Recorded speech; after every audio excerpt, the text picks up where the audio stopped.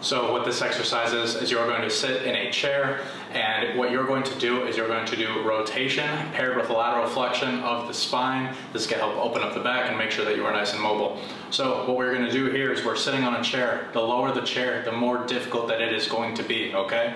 So what I'm going to do is I'm going to rotate to one side as far as I can, breathing in. Then I'm going to laterally flex. So if I rotate to the left, I'm going to then laterally flex to the right here. And then what I'm going to do is, a lot of people when they do these exercises, they just crank their arm as far back as they possibly can and think that that's driving more thoracic rotation. It's not what we're looking for. I want you to keep one hand on the chest to really focus on moving that actual hand as you do the rotation, okay? So we're here, rotate, laterally flex, find the ground with this hand right here, and then just rotate that chest as far as you possibly can. Breathe in, into the stomach, breathe out, try and rotate farther. Breathe in, breathe out.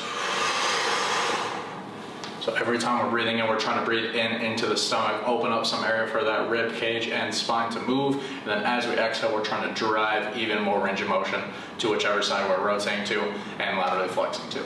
Again, if this is too easy for you, try and sit on a lower box. If this is too difficult for you, raise where you are putting your hand down. You can either put some books, some yoga blocks, a dumbbell, whatever you are trying to use. Just get something to elevate the hand onto, because then you're going to have a ton more range of motion to work with.